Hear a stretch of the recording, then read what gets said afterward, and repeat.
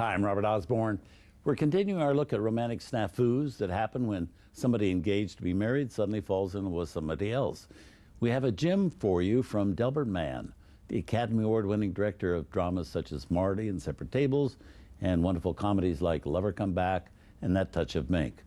This next movie is best described kind of as a dramedy, a mix of comedy, drama, and poignancy. The title is Dear Heart. It stars Glenn Ford, Geraldine Page, and Angela Lansbury. And it's a really terrific film that's never really received the attention it deserves. It somehow flew under the radar when it came out in 1964.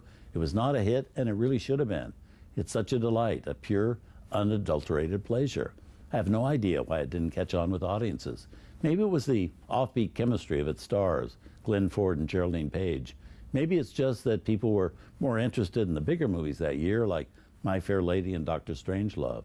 But if you don't know this movie, Dear Heart, I do urge you to give it a try.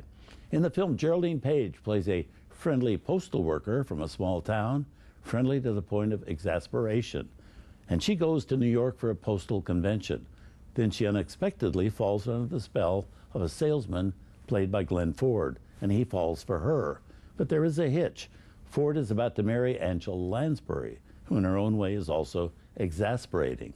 And this, by the way, was Angela's second film with Delbert Mann. She was one of his stars of his drama The Dark at the Top of the Stairs, playing an entirely different kind of role. And 2 years after this film, she and Mann made a third film together, Mr. Budwing, with James Gardner, Angela again playing a wildly different part. Mr. Mann recognized what so many of us had known for years, and that's about the great versatility of Angela Lansbury as an actress. Here with music by Henry Mancini and a hilarious performance by Barbara Nichols from 1964, Dear Heart.